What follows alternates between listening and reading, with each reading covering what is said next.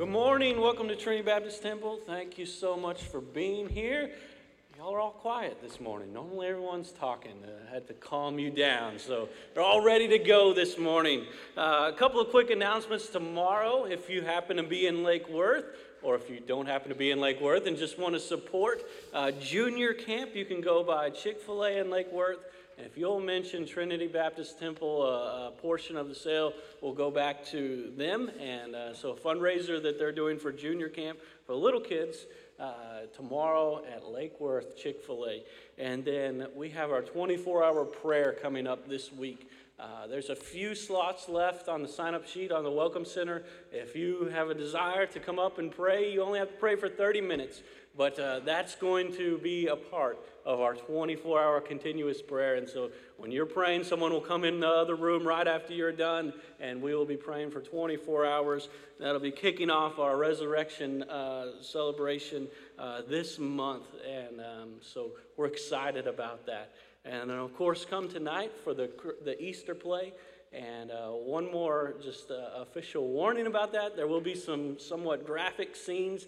And so if you don't want your children to see, it's just a portrayal of Christ and everything that happened to him. And so if you don't want them to see that, there will be child care provided tonight during the Easter play. And so I want to read a set of scriptures from Matthew chapter 21, starting in verse 12. And there were a lot of things that happened in Christ's life that last week, but I wanted to read this one and read the praise that was poured out here by this particular group and see what they did. And hopefully this morning we will have that kind of praise in this place. And so in Matthew chapter 21, starting in verse 12, it says, "And Jesus went into the temple of God and cast out all them that sold and bought in the temple. And he overthrew the tables of the money changers and the seats of them that sold doves.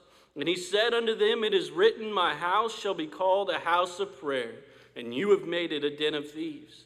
And the blind and the lame came to him in that temple, and he healed them. And the chief priests and scribes saw the wonderful things that he did, and the children crying in the temple, saying, Hosanna to the Son of David. And they were sore displeased. And he said unto them, Hearest thou what these say? And Jesus saith unto him, Yea, have you never heard out of the mouth of babes and sucklings, thou hast perfected praise." Let's pray this morning. Dear Heavenly Father, we come to you in Jesus' name. And Lord, we hear about a group of young people that had a perfect praise, Lord, that were just pouring out their heart to God. And Lord, I pray that this morning that would be our desire, to pour out our everything here during the song service, to pour out our everything while the preaching's being taught, Lord. And this morning you would receive all the honor, all the glory from everything that's said and done in this place. Lord, move now during this time. And we ask all of this in Jesus' name. Amen. Amen. Will you stand with us as we sing?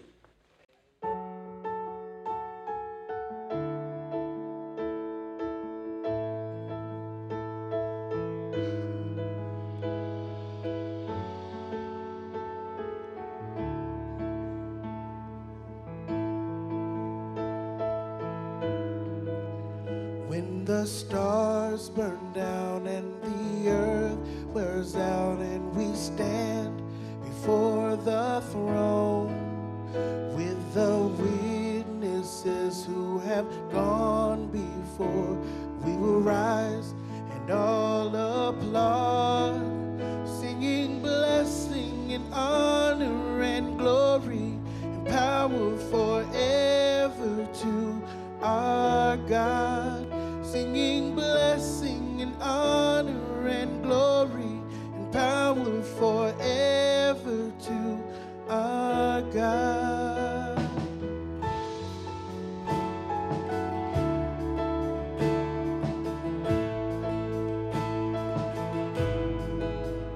When the hands of time wind fully down and the earth is rolled up like a scroll,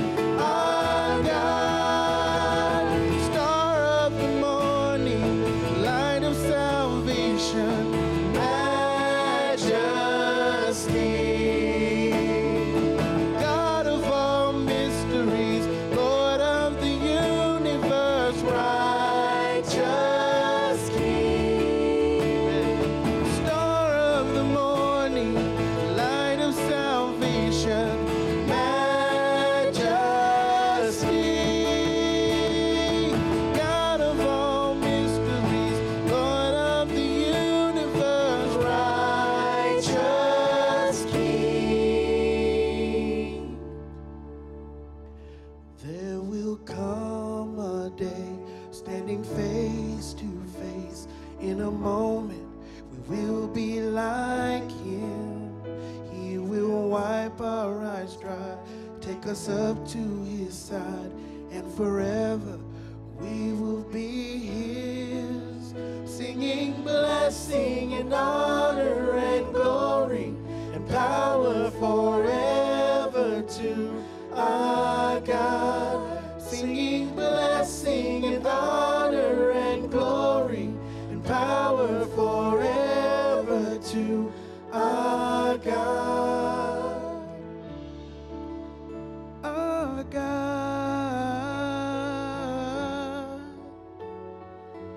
Jesus. Singing blessing and honor, glory and power forever. Amen.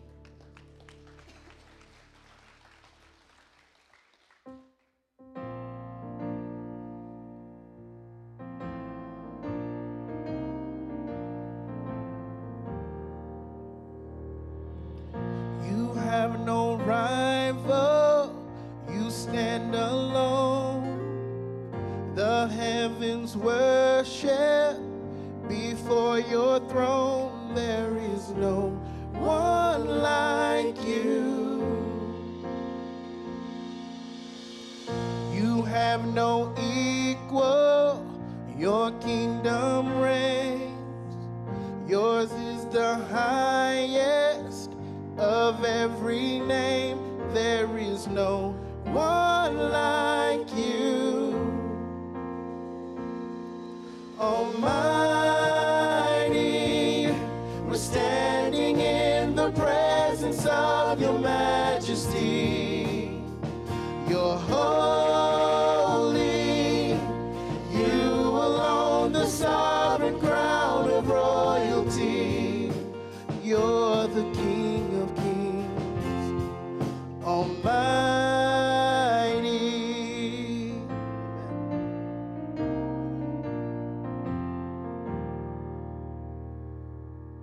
Our God eternal, the great I am, the praise of angels will never end. There is no one like you. With eyes like fire, face like the sun, a voice like thunder, who was and is to come. Oh, Almighty, we're standing in the presence of your majesty. You're holy, you alone, the sovereign crown of royalty. You're the King of kings, Almighty.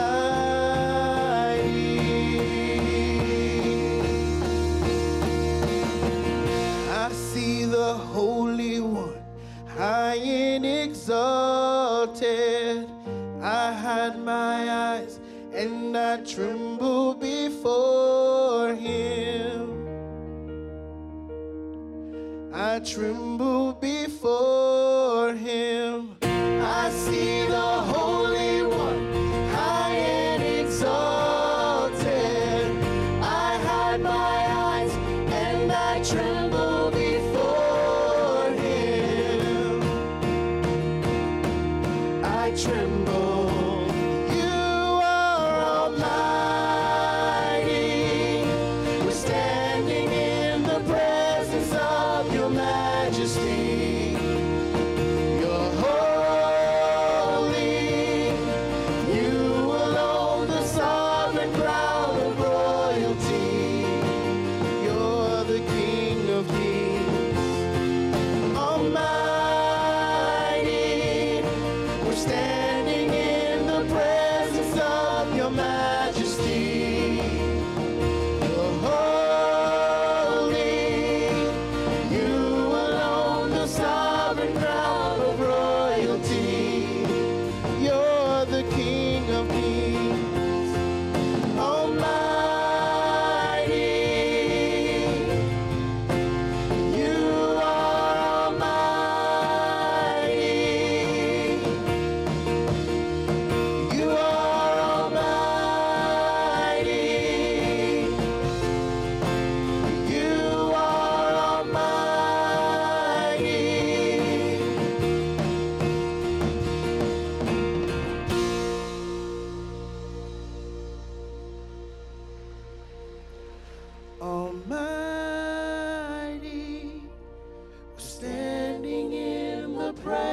presence of your majesty.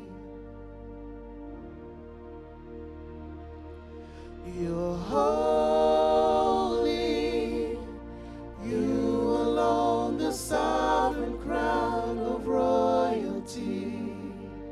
You're the King of kings, almighty.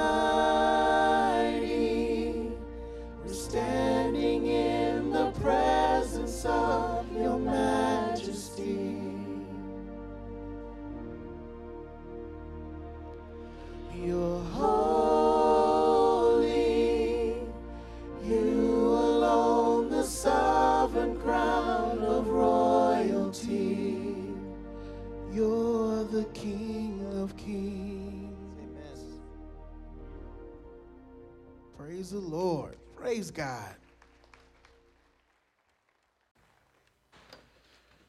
Amen. Thank you again for being here this morning. If this is your first time visiting with us, we consider you our honored guest. If you need anything, see one of these guys in the gray jackets right out front. There's someone who will be at the Welcome Center to answer your questions and meet any needs you might have. Let's go to the Lord in prayer and ask His blessing on this offering. Dear Heavenly Father, we come to you with, again, with praise and worship this morning. We come to you with thanksgiving in our hearts for another day that we can be here in this place and be together as the body, Lord, and be serving you and worshiping you and praising you.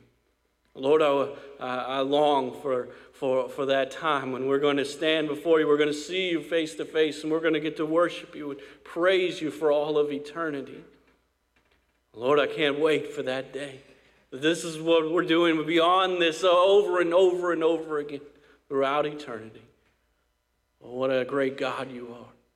You are amazing. Your presence is in this place, and I thank you for it. I ask you to move now during this offering, that you would take it and you would use it for your honor, for your glory. Have your will and way with it, Lord. We love you, and we ask you just bless the remainder of this service. Bless Brother Kyle as he preaches this morning. Allow him to have the power from you on high, Lord. Speak your words, and we ask all of this in Jesus' name. Amen.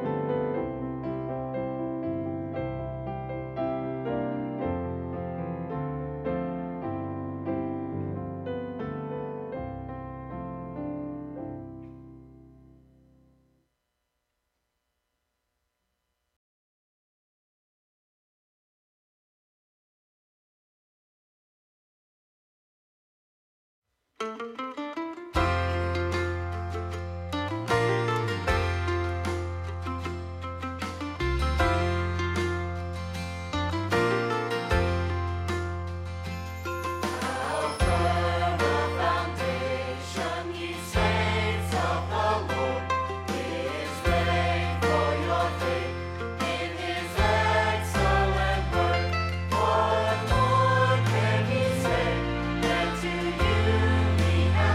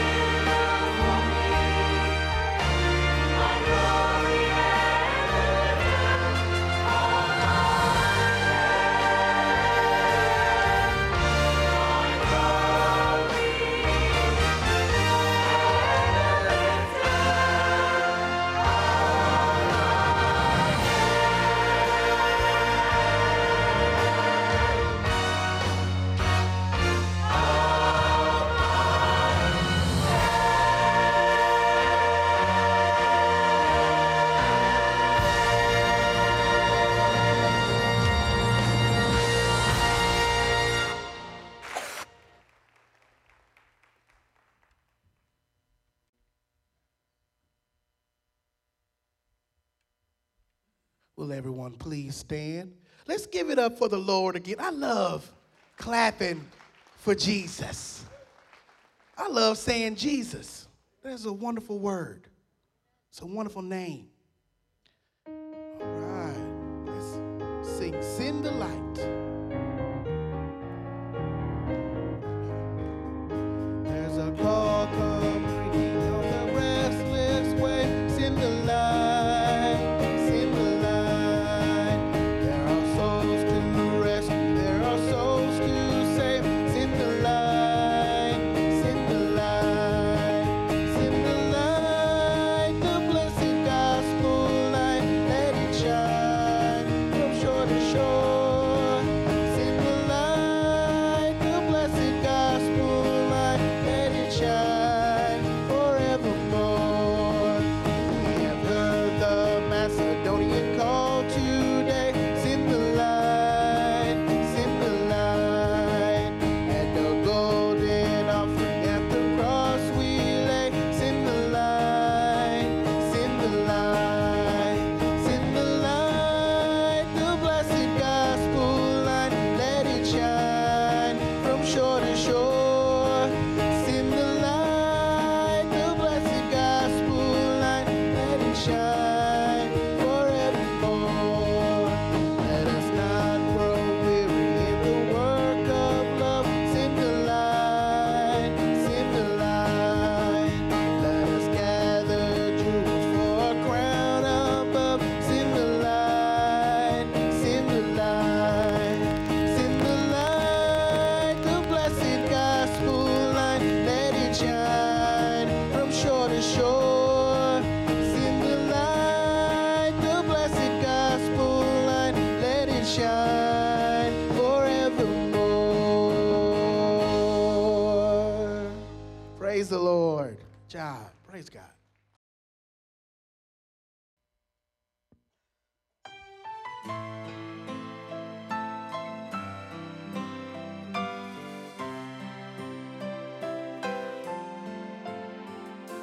Red can't explain the beauty of a rose.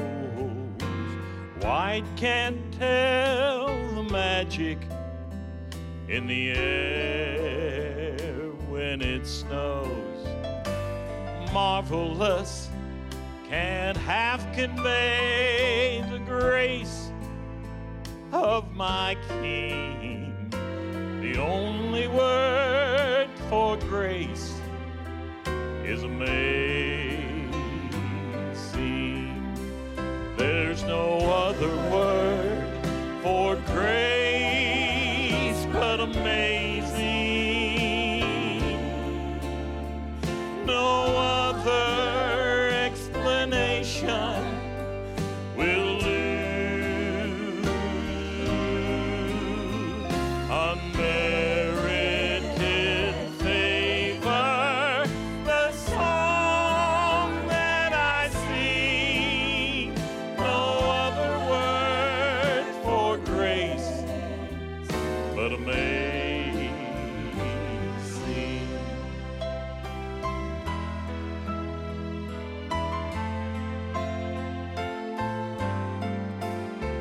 Now the Father looked beyond all the failures I had made. He didn't seem to notice all those times that I had not obeyed.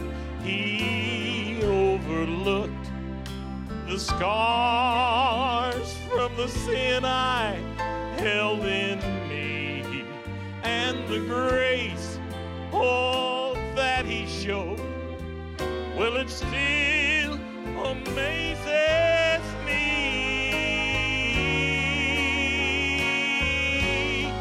There's no other word for grace but amazing.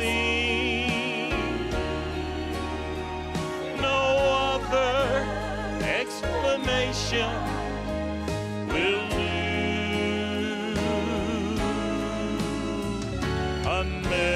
Unmerited favor,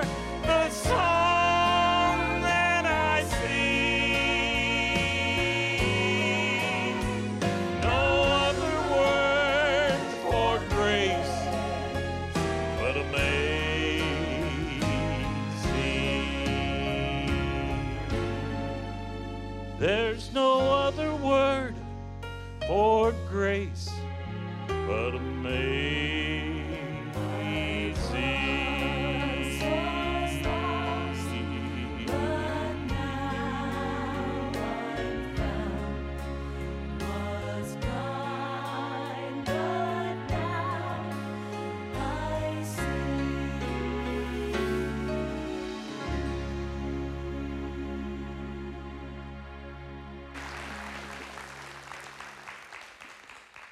Amen. I love that song. Good to see everybody here this morning. Welcome, as Brother Jeffrey said, to all our guests and members alike. Also, just a reminder, don't want to miss tonight. Excited to see what the drama team has been preparing for, and hopefully you'll be here and invite a friend, invite a neighbor, and be blessed in that. We also, as he said, have a 24-hour prayer service. It's primarily for our members, but we ask you, if you are interested in that, go by to the Welcome Center and sign up. And we need a few more slots filled for that, and awesome time. We come to a place in our study, returning to God, and I just want to kind of give a recap on the journey that the Lord has taken us on, a study that has spanned over 2 years, seen many national and state and personal parallels and lessons along the way. I believe that it's prepared us, it's warned us, it's challenged us, it's taught us, it's encouraged us, but it's coming to a close this morning. And the amazing thing is this: God laid this on my heart a long time before we started this. But I had no idea what the future held. I had no idea how long it was going to go. I had no idea.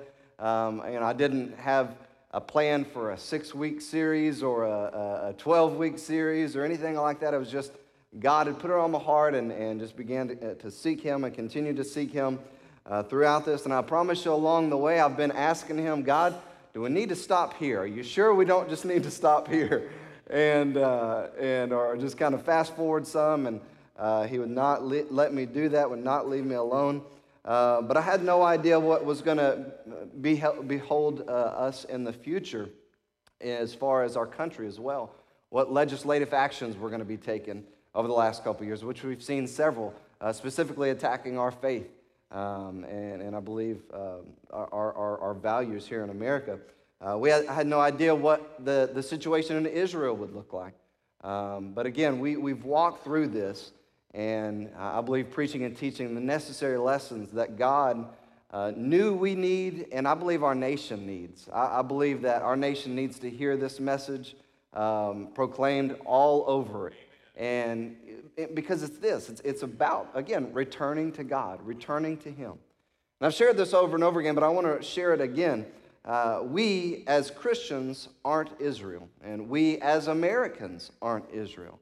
However, it's so important for us to learn from the examples before us, and specifically in the nation of Israel, because of what God told us and what God shared with us, and what, again, He gave even to Paul to write to certain Gentile believers, which we are Gentile believers, most of us. And this is what he said to the Romans. In chapter 11 of Romans, it said this, verse 25, "For I would not, brethren, that you should not be ignorant of this mystery, lest you should be wise in your own conceits, that blindness in part has happened to Israel until the fullness of the Gentiles come in. And so all Israel shall be saved, as it is written, there shall come out of Zion a deliverer, and shall turn away ungodliness from Jacob. For this is my covenant unto them, when I shall take away their sins. As concerning the gospel, they are enemies for your sake.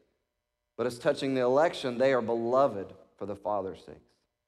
For the gifts and calling of God are without repentance. For as ye in time past have not believed God, yet now obtain mercy through their unbelief. Even so have these also now not believed, that through your mercy, Gentile believers, they also may obtain mercy. For God hath concluded them all in unbelief, that He might have mercy upon all. Oh, the depth and riches, both of the wisdom and knowledge of God, how unsearchable are his judgments, and his ways past finding out. For who hath known the mind of God, or who hath been his counselor, or who has first given to him, and it shall be recompensed unto him again?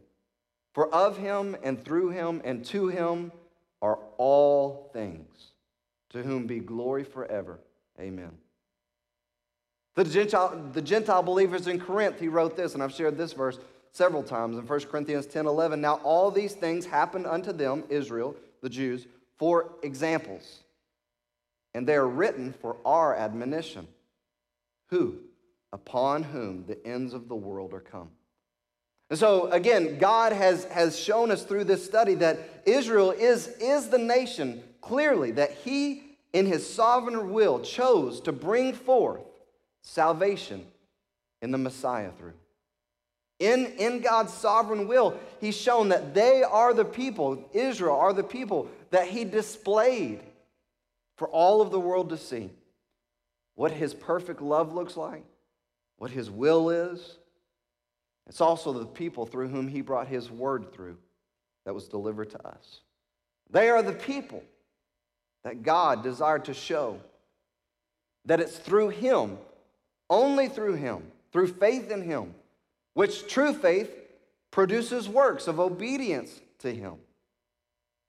And it's through him that our relationship with him can be reconciled. And so in this, for us who are still in that age that Paul was talking about, upon whom the ends of the world have come, I pray that we take this study with us from this point forward as a reminder, as a constant reminder in our lives here as our temporary lives are played out to the end. I pray that during those times that you and I will stray, whether it's in our mind, our heart, or whether it's in the actions, the deeds that we do, that we'll remember the great grace that God has shed upon us, the great mercy that he gave to us, the amazing love and the blessings that he loads us with daily, just as, again, he's demonstrated with Israel.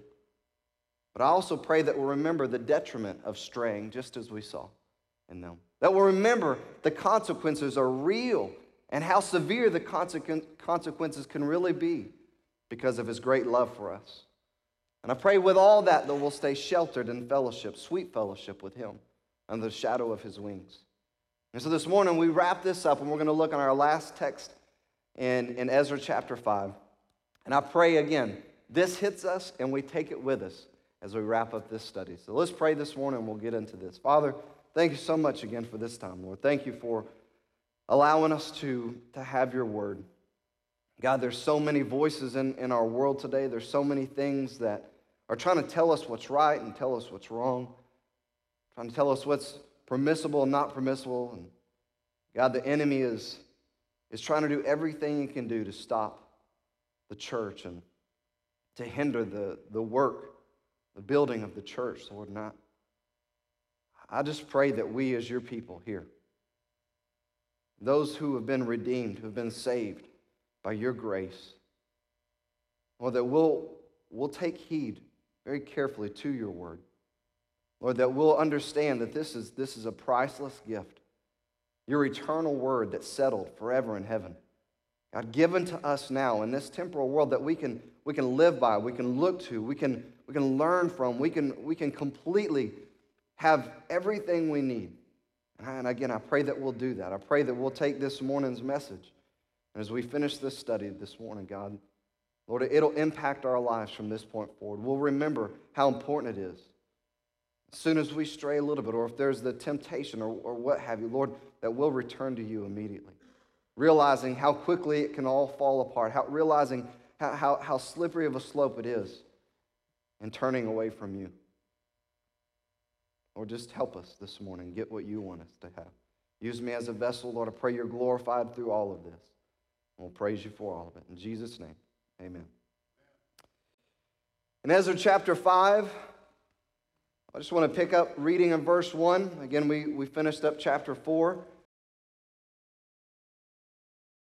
says this in verse 1, Then the prophets Haggai and the prophet Zechariah, the son of Iddo, prophesied unto the Jews that were in Judah and Jerusalem in the name of the God of Israel, even unto them. Then rose up Zerubbabel the son of Shealtiel, and Jeshua the son of Jozadak, and began to build the house of God, which is at Jerusalem. And with them were the prophets of God helping them. So the work of the temple at this point in time, again, as we saw in chapter 4, had been stopped. It had been stopped from 535 BC to 520 BC. But now, in this age, under the influence of two important prophets, Haggai and Zechariah, the work is resumed. And it's so important to understand that the preaching of these two men were instrumental in this. But not only that, but their labor with the people of God. You can take an opportunity, and we're going to just see a snapshot of a couple of things God gave to them to write. But I encourage you at some point in time, especially if you've gone through this whole study, we're not going to cover everything that God gave to Haggai and Zechariah, but take some time and see what he gave to them. But they were instrumental. Haggai prophesied just briefly for a couple of months in 520 BC, but Zechariah, for a couple of years, was prophesying. But again, they were helping, exhorting, and encouraging, pushing along, but not just exhorting and encouraging with the words. They were right alongside the people, the Bible says in Ezra, helping. And again, I want you to recall, if you were here in the beginning of Ezra, the leaders were there from the beginning. They were not absentee leaders. They were there helping build the altar and helping set up the foundation of the temple. The leaders weren't just saying what the people needed to do. They were encouraging and reminding them about what God wanted them to do, but the leaders were doing it as well. And again, we see poor leadership in our world today. It's always been that way. There's always been the example of poor leadership. I've shared this with our ministry leaders before, and this is the one thing that I've said. And it's the same thing we went through the roles of the home a few years back on Sunday nights. You can't say, do as I say, not as I do. That's poor leadership. It would be poor leadership for me to get up here and say, listen, every single Christian in here needs to get out there and shine the light like Matthew chapter 5 says. We are to let our light so shine. But if I as a leader wasn't willing to do that myself, that's poor leadership. And so again, the prophets, the leaders, Jeshua, Zerubbabel, all these men were involved in doing that. Not only that, if you'll recall, the older men, the heads of every family, the leaders of the group stood up and said, this is what we're going to do. We're going to go God's direction. We're going to follow the leaders, and we're going to go God's direction.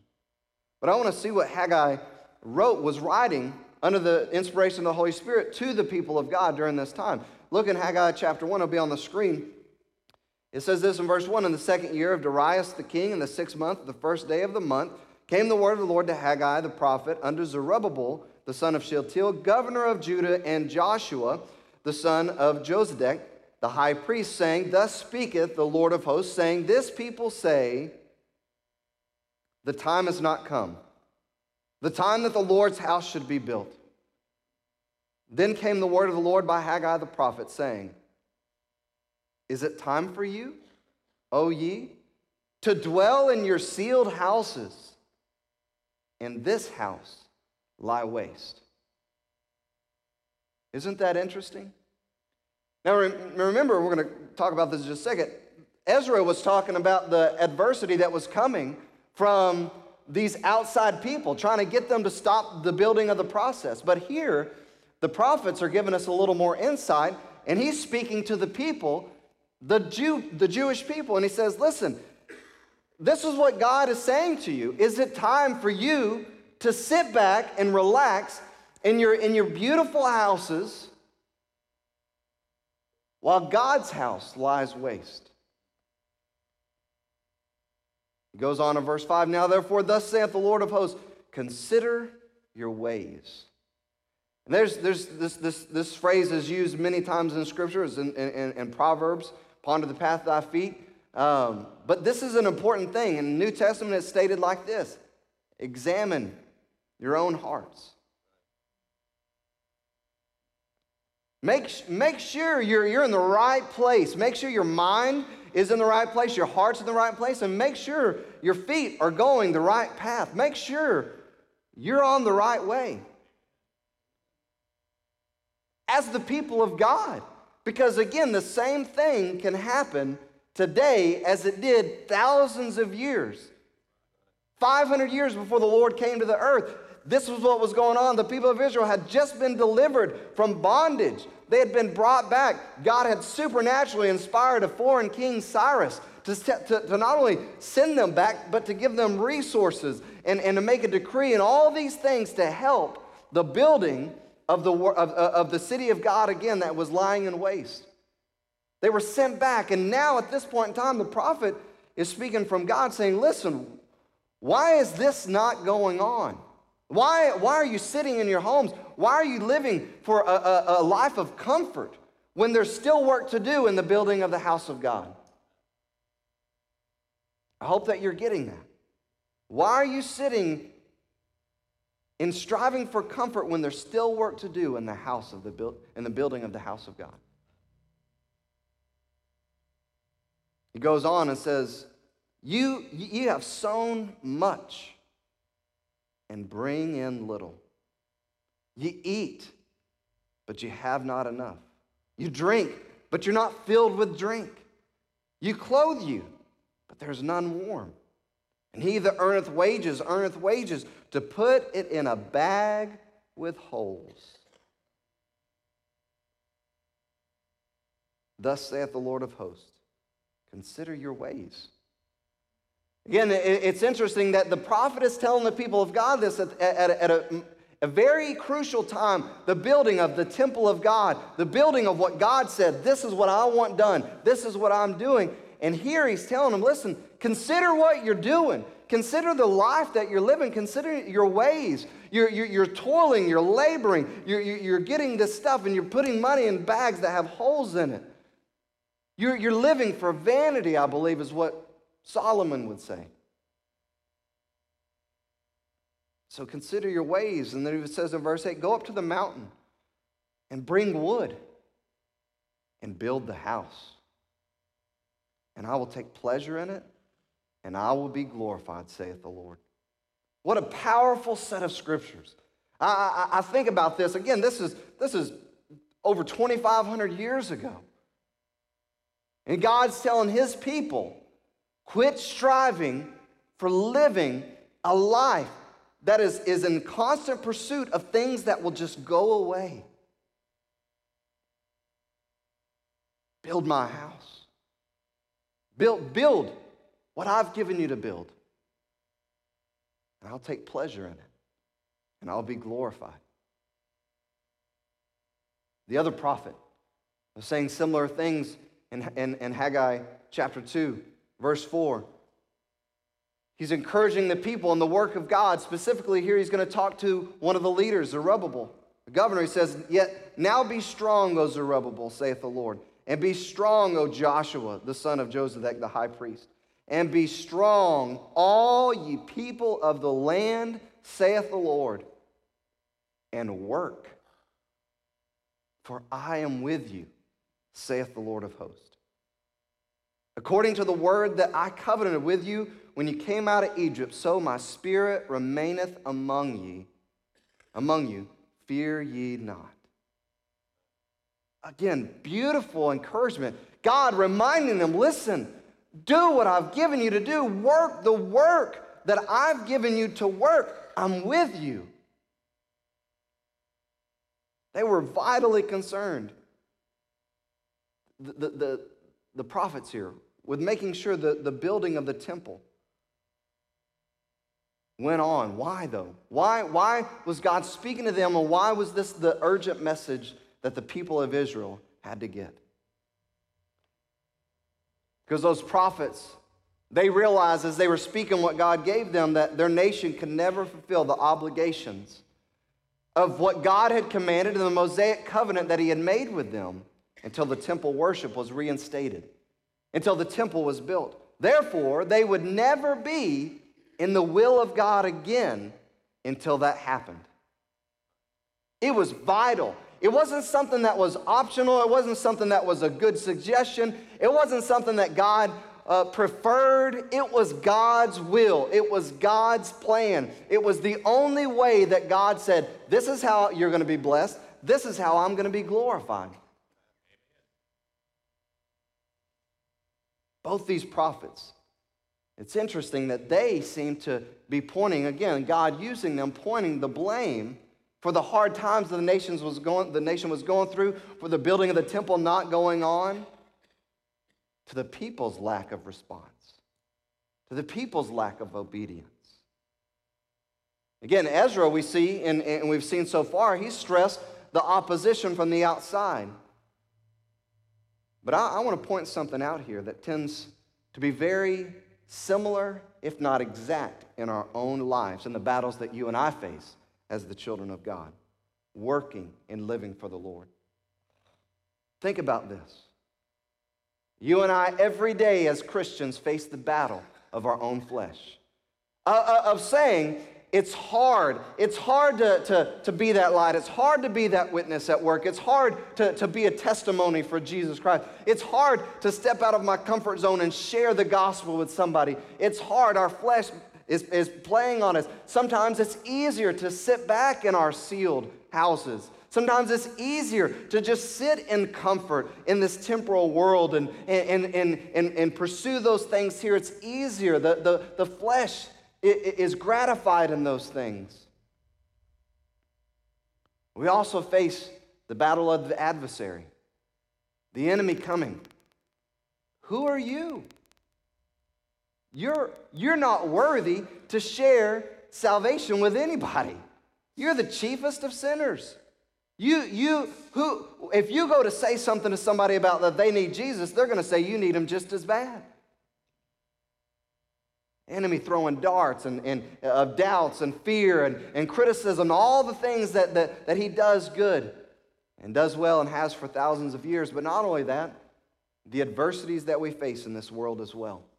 Just the things that we run into, whether it be our health or other things that come against us in trying to keep us from working and helping build the house of God.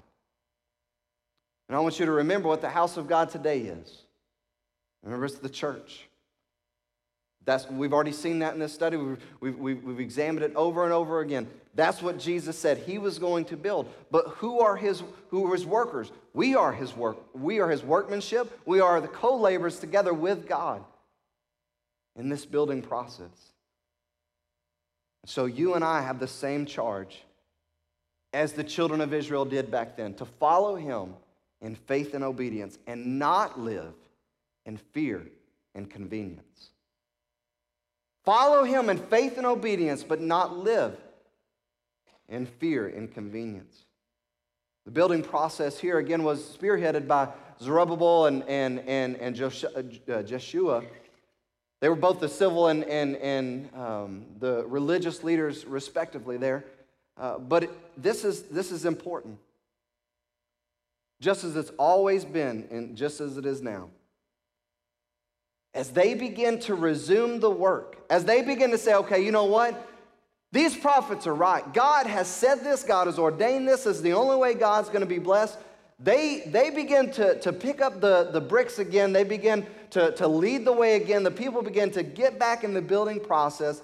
And what do you think is going to happen? Do you think that the enemy of God, the enemy of God's people, do you think that he is going to say, okay, it didn't work. I'm going to back off now. Now that they're starting back up, I'm going to quit. You think the enemy's going to quit? Absolutely not. Absolutely not. He got them to stop one time. The adversary, the adversity came against them, and they stopped. The building process was halted. But now as the men of God, the prophets of God are speaking the truth and speaking God's word back into them, reminding them of what they are to do and what they are supposed to be doing. And they begin to pick the work back up and begin. And chapter 5 reveals another attempt to stop this work. Another letter was written to halt the work. It was written to Darius. Hey, you know what? These people are doing something that's against what you want. There was a request to search the records of Babylon in the past. Hey, you need to make sure that these Jews are speaking the truth, because I think they're trying to take over your throne. They're trying to impede on your power. You need to search the records. So Darius does that. He searches for the records to see if there was a decree made by Cyrus that was going to allow the Jews to do this. Do you think the decree was found? The decree was found. In a coffer in a palace, probably not in the main place there of the Babylonian Empire, the Persian Empire at that point in time, but in maybe a summer resort, if you will, for Cyrus, the time that he would have written this decree, they find it in a coffer. This decree in a scroll. And guess what God does on behalf of his people? Again, the people had stopped. They had become comfortable. They'd begin to live for convenience. The prophets of God come along and say, hey, what are you doing? Consider your ways. Who are you living for? You're sowing and you don't bring anything in and you put money in bags and it has holes in it. You're living for vanity. You're not pursuing the right thing. Get back to work on the building of God. Get back to doing what God has called you to do. And as soon as they begin to do that in chapter 5, again, opposition rises, but because of his people clinging to him in faith and obedience, doing what is in his will to do, God moves on behalf of his children. He does the same exact thing today. But I want to look at what God did so far beyond what could be imagined. Again, I want to put it in our terms today. There's legislative things that have been, again, written in just the last couple years that have gone directly against biblical truths and biblical standards. There's legislation, there's always, there's self-interest groups, there's people always trying to come against and attack the foundation of what our country was built upon. It's always a constant barrage. City councils, states, our nation is under constant attack, legislative attack, to give in to these interest groups that are wanting to write God completely out of the nation, completely off of the books of America. It would be as if all of that stuff came down on us. All of the legislative action came down, and it was pretty much illegal to do anything.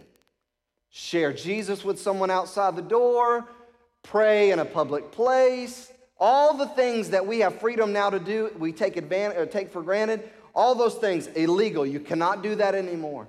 And even to the point that maybe it would be illegal to talk about it with anybody, anywhere, other than a private meeting place. Imagine that. How could it get to that place? Maybe the fear, maybe the comfort, the pursuing of convenience and comfort. Maybe exactly what happened with Israel.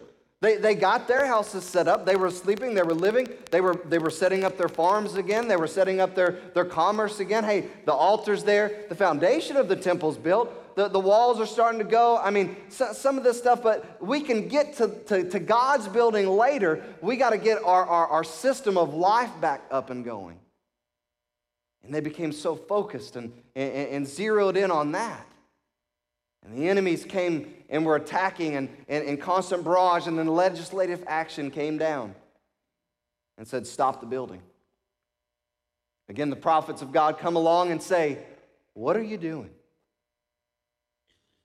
Didn't God give this to you?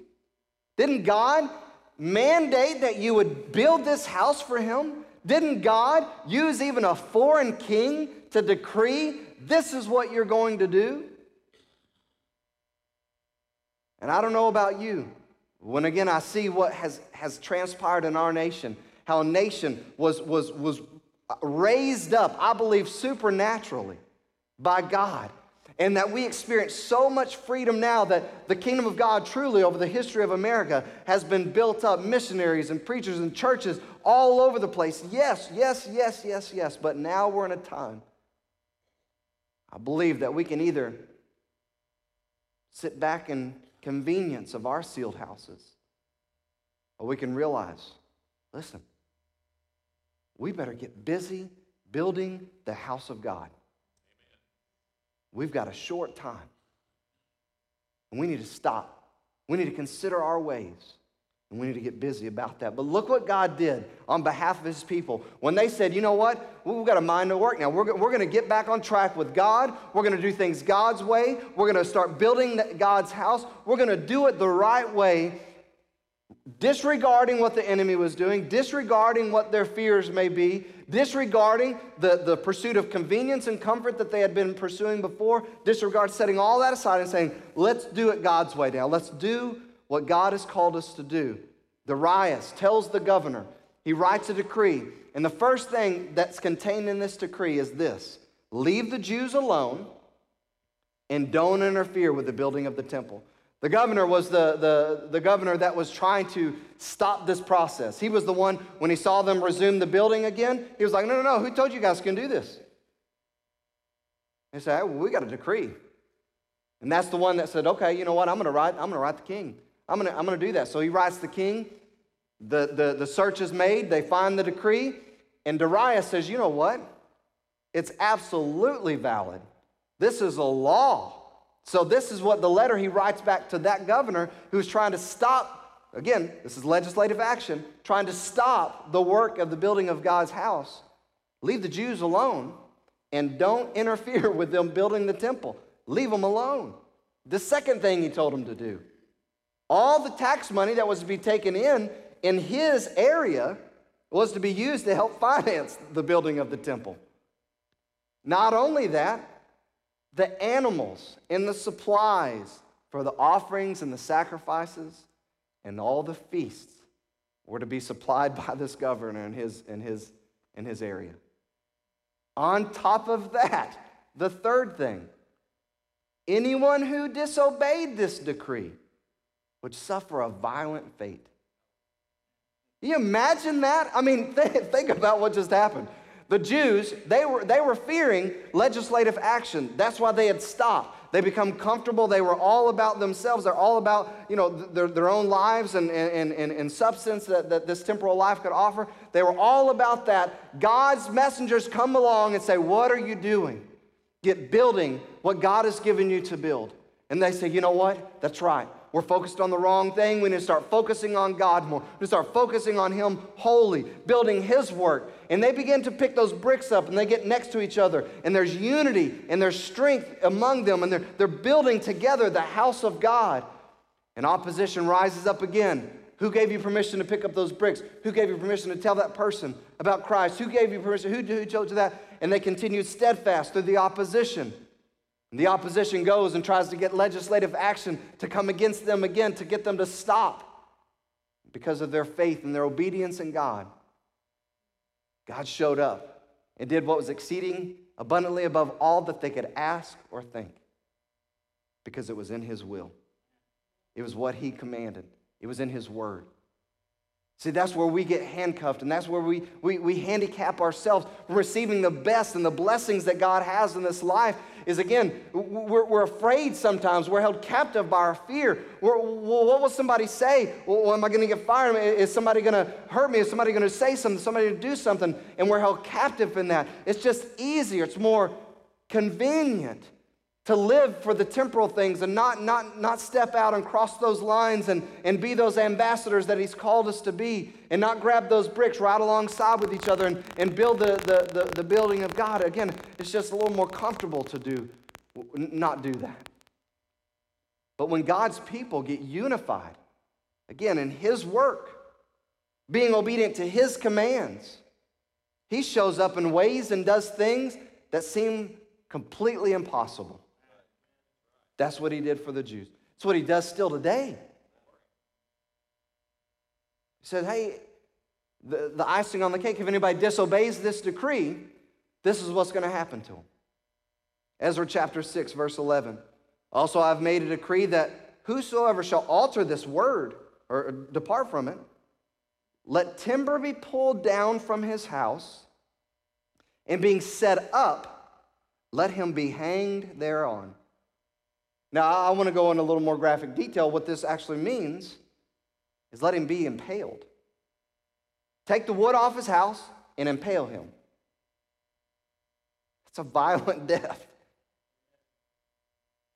And let his house be made a dunghill for this. And the God that hath caused his name to dwell there destroy all kings and people that shall put their hand to alter and destroy this house of God, which is at Jerusalem. I, Darius, have made a decree. Let it be done with speed. That's amazing. God, again, intervening on behalf of his people to make sure that his will is accomplished. So not only the enemy's plans were foiled, but they backfired. I want to say this, when we begin to question our obedience, that maybe our obedience to God's will and God's word is going to lead us to a ledge.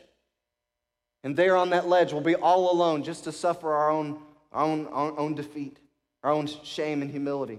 Well, if I do that, I'm going to be put out there and it's going to be bad. When we get to that place, well, if I try to tell that person and I don't have the words, I'm going to look embarrassed. Let's too remember the promise of God. He promised Israel, but he's also promised us.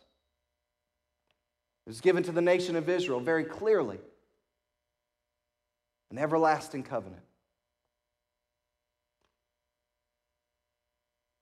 But with those of us who are charged with building his building now, his charge goes like this.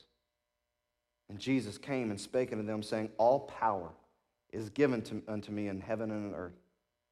Go ye therefore and teach all nations, baptizing them in the name of the Father and of the Son and the Holy Ghost, teaching them to observe all things whatsoever I have commanded you. And lo, I am with you always, even unto the end of the world.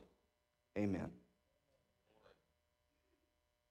So we get into the enemy comes against us and those attacks come and we say, I just can't, I don't know enough, I'm ashamed, I'm not this, whatever. All those attacks, all those fears, all the things trying to keep us down from being a part of building the building of God. And we say, I'm going to get out on this ledge and it's just going to be a disaster. Remember the promise of God.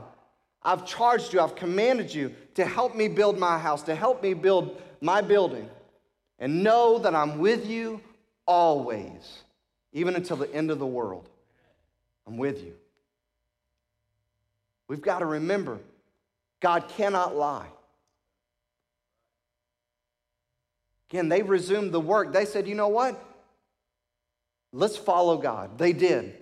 Again, enemy attacks, they remained steadfast. God worked it out for their good, for their benefit as well, and for his glory. You know why it's hard to be a faithful witness? You know why it's hard to be a steadfast soul winner? You know why it's hard to be an enduring worker in the kingdom of God? Because the same thing, our flesh, is the same flesh as it was for the Israelites. Their flesh, just like our flesh, was bringing them constantly, trying to bring them into submission. Specifically, submission of fear, submission of pleasing the flesh. Same thing for them, the same thing for us today. Again, the adversity, throwing darts. The looming adversity of legislative action and crippling us in fear and stagnation. Kids, can I wear this shirt to school? Can I tell this to my friend? People at their job, can I say this about my church? Can I invite them? Can I share Jesus with them?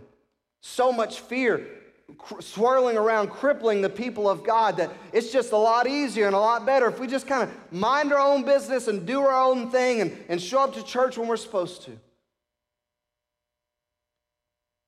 When God says, go ye therefore and teach all nations, build my kingdom, and I'm going to be with you every step of the way. There's nothing to fear. See, the reality just for the Israelites is the same for us. If they weren't building, they weren't in God's will. If we aren't building, we're not in God's will. Israel had stopped in fear. Many had halted the work. And I want to speak to you this morning. Maybe that's where you are. Maybe you're crippled in fear. Maybe you feel insufficient. Maybe you feel like I don't have the words.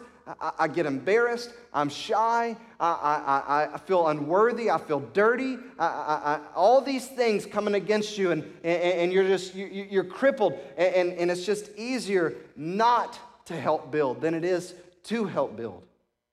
Know this. The enemy and the flesh are robbing you of the blessings of God. Not only the blessings of God, but the power of God. Did you see what he did on their behalf?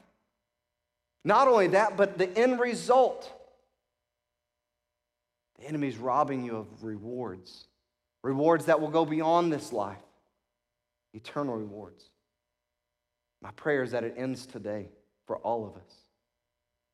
You know how Israel responded? Back in our text, Ezra chapter 6, and the children of the captivity kept the Passover upon the 14th day of the first month, for the priests and the Levites were purified together.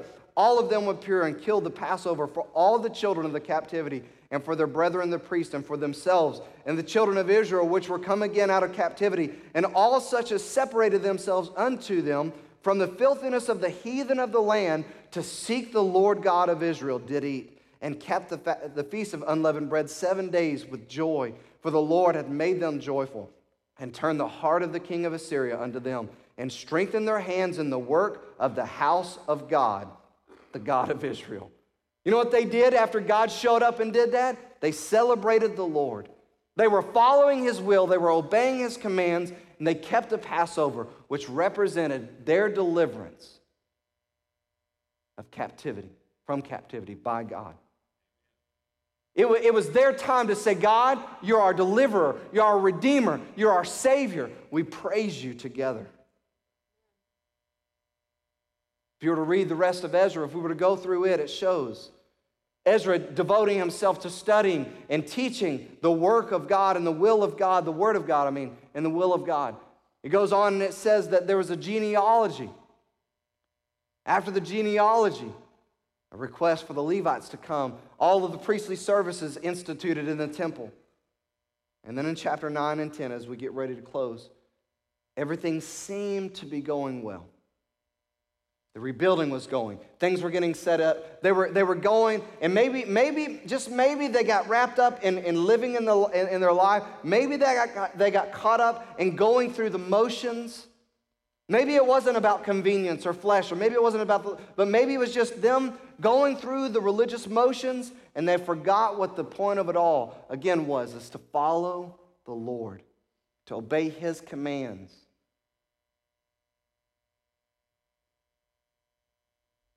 There's a major problem when we come to chapter 9 and 10. You know what they were doing? They began intermarrying, which God had commanded them a long time before not to do. Matter of fact, if you'll remember, if you've been here from the beginning, that's where this all started. What did Solomon do? I know God, I know he says that we're not supposed to do this, but how many wives and concubines did he have? So now we've come full circle. They were intermarrying. Why? To please themselves, I guess. Maybe it was, maybe them going through the motions. They left off this vital point that they were to be separate and to be the people of God. I think that's what so many Christians get held captive with today. We can compromise who we are and what we're supposed to be doing in this world, all to please our flesh. I've heard people once stood very strong, now compromise. Things that were once important, no longer important. If you're a child of God in here, I believe that, like me, I believe most of us can admit that compromise either has existed in our life or it does exist right now. An area that we're compromising. Again, maybe it's been in the past, and you know what, I've been there before, and I've experienced the consequences of compromise in my life before. But here's the big deal. We can't be okay with it if we know it exists in our life. If we know that I once stood strong here and I once was trying to be the vessel and the instrument that God wanted me to be, I was striving to be usable of God. But you know what? I began to go through the motions, and then it just kind of became the routine and religious, and it kind of just became something I wasn't interested in anymore. And now I'm not a part of helping build His kingdom anymore. We can't be okay with that. Remember what I said a while ago? If we're not building, we're not in God's will. That's why He still has us here as His people. You've heard me preach that message before. If it wasn't what God's will is for His people, then as soon as we said yes to Jesus, we trust you, I surrender all, you're my Lord, my Savior, He would zap us up to heaven to be with Him forever. Why would He leave us in a filthy place full of sin and hurt and death and disease and all the things that you and I have to deal with as His children in this earth? Why would He leave us here? Why would He leave us here to suffer the hurts of loss and disappointment? Why would, as a good father who wants good things for His children, why would God leave us here if we weren't part of the building process of the kingdom of God? If we didn't have a vital role, every single child, in placing another block, reaching another soul, sharing the gospel with another person to see His kingdom further. Why would He leave us here? He wouldn't. Just like I would never leave any of my girls in a filthy, hurtful place if there wasn't an eternal purpose in it.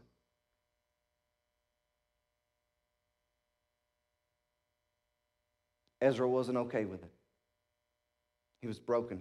He prayed, he fasted, he was mourning over the sin, and that brokenness swept through the whole people. Ezra chapter 10, verse 2. And Shechaniah, the son of Jehiel, one of the sons of Elam, answered and said unto Ezra, we have trespassed against our God, and we've taken strange wives of the people of the land. Listen to this statement. Please hear it as we get ready to close. Yet now there is hope in Israel concerning this thing. Now therefore let us make a covenant with our God to put away all the wives and such as are born of them. Did you hear this? Said, let's not only take away and put away the strange wives, the wives we shouldn't have married in the first place, but also the children by those wives. According to the counsel of my Lord, and of those that tremble at the commandment of our God. See, it's a difference between pursuing our will and pursuing God's will. Having respect for what we want or having regard for who God is and what He wants. And that's what He's saying. Those that tremble at the commandment of our God, and let it be done according to the law. Arise, for this matter belongeth to thee. They're talking to Ezra. We also will be with thee.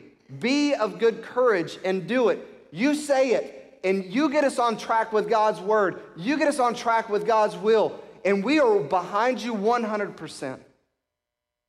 Then arose Ezra and made the chief priests, the Levites, and all Israel to swear that they should do according to this word. And listen to those three words, and they swear.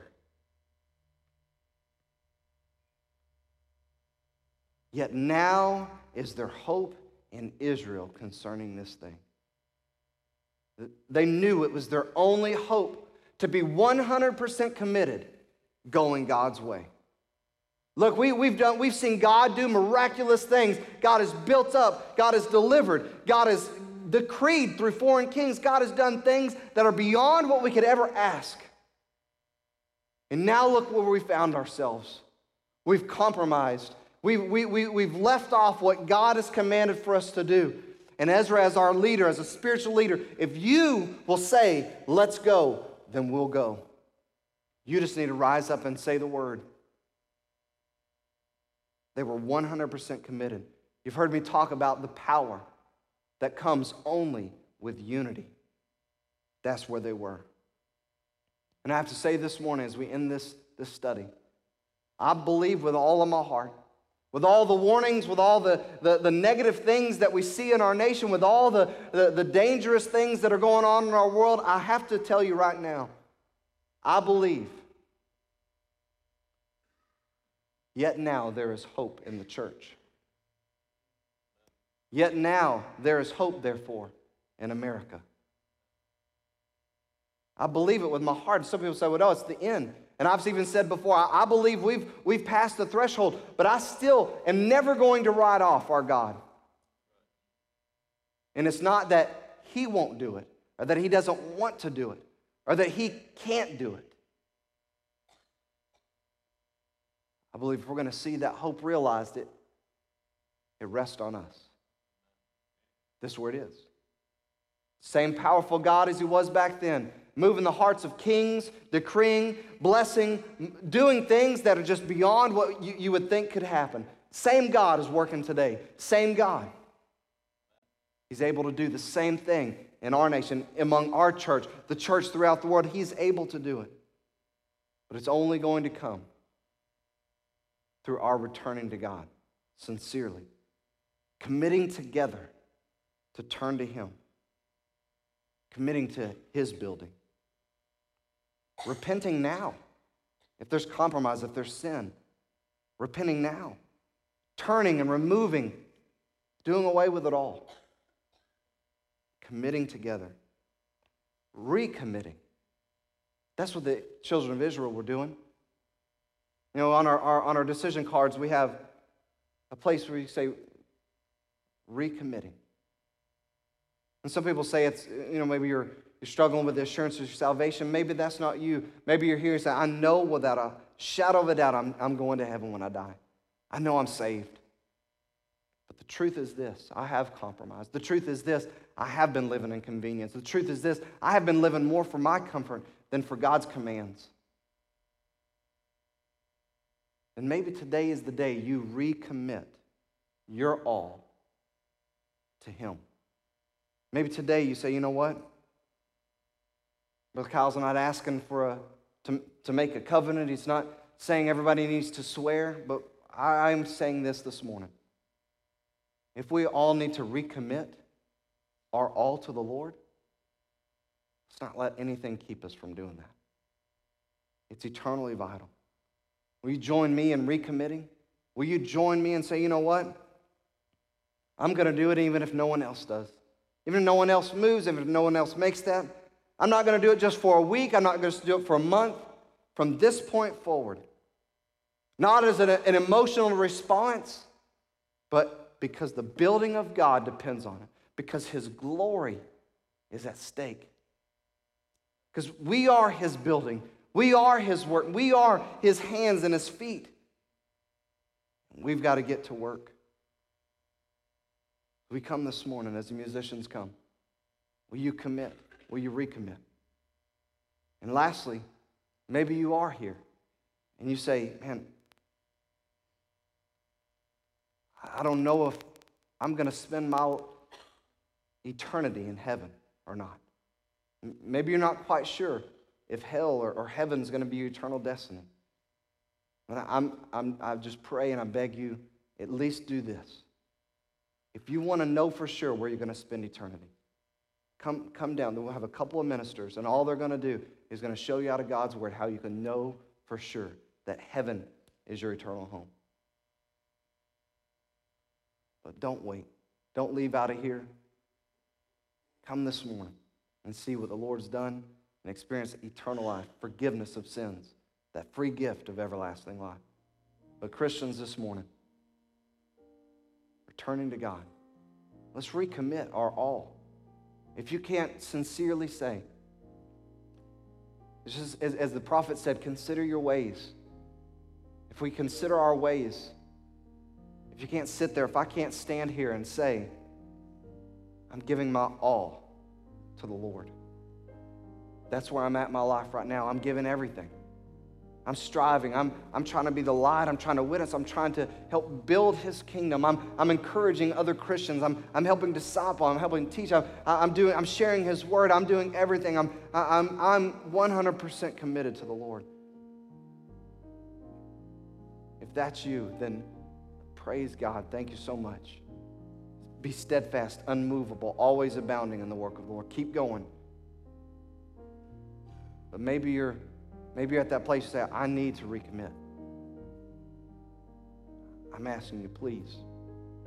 My daughters depend on it, the next generation, your sons, your daughters, your grandchildren. They're depending on us to be 100% committed to the kingdom of God. It matters for all of eternity. Let's be committed to his word. Let's pray. Father, we come before you. Thank you so much for this message, God. It's challenged me. God, I want to give you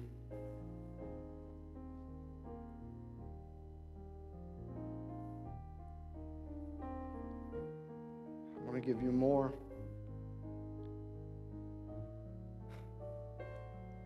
God, help us not to take lightly what we've seen in your word. And God, the examples we've seen in the past, help us not think that we're exempt.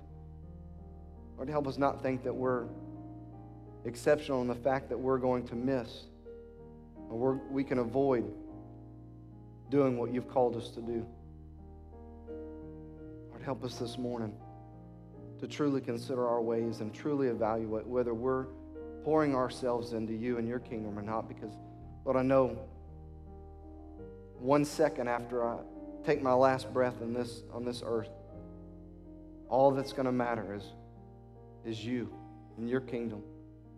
What I did with this time for you and your kingdom. Lord, help us be committed. And again, if we're not, Lord, help us this morning as your people, as a church, to recommit ourselves to you. Be focused on eternity. And we thank you again for this time. Thank you for your word. We ask and pray all this in Jesus' name. Amen. If you'll stand this morning and come as they sing.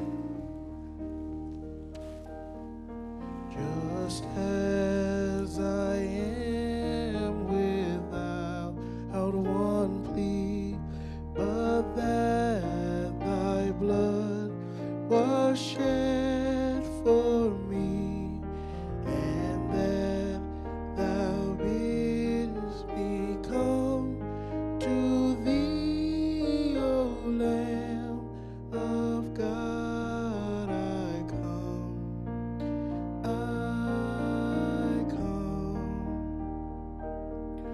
just as I am, and waiting not to rid my soul of one dark blot, to thee whose blood can cleanse each spot, O Lamb of God, I come, I come,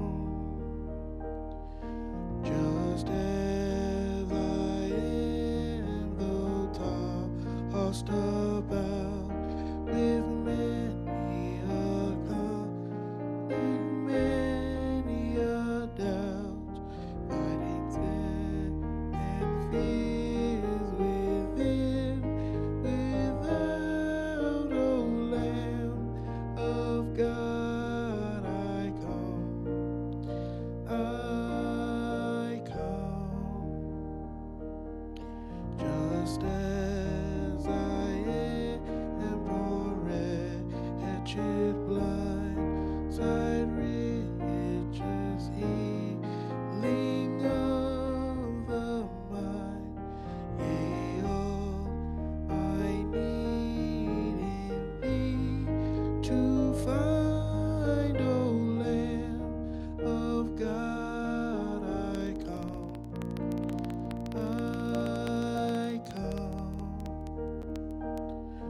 just as I am, I'll receive, will welcome,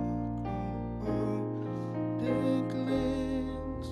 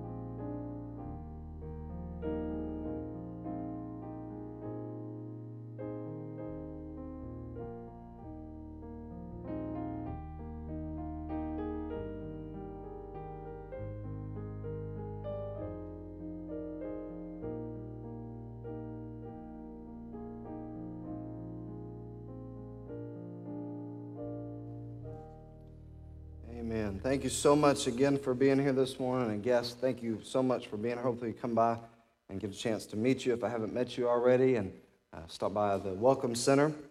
If you're a first-time guest, to get that gift Brother Jeffrey was talking about. Also, please be here tonight. It's going to be an awesome drama, and just another encouragement and reminder of what our Lord's done. And so 5:30, I hope that we'll see you all there. Brother Jeffrey, if you'll come and dismiss us now, hope you'll have a great afternoon. God bless you. Let's pray. Dear Heavenly Father, we come to you once again in Jesus' name. Lord, I just pray that you would move tonight, Lord, in a mighty way. That you'd bless all those that are working so hard to make this presentation happen, Lord. And I pray for the lost that might come into this building tonight, Lord. I pray that tonight would be the night they give their life to Jesus Christ. And Lord, as we enter into this Easter week and we begin the celebration of the resurrection of our Lord for this month, Lord, I just pray that you would prepare us, Lord. Prepare us to be ready to do whatever it takes for you and for your kingdom. And as we heard this morning, to be completely committed to you, Lord, with everything that we have. That's where we should be, Lord, and we should stay in that place. We should continue striving for you, looking unto Jesus, the author and the finisher of our faith. Lord, just bless now as we go our separate ways. Bring us back here tonight at 5:30. And we ask all of this in Jesus' name. Amen.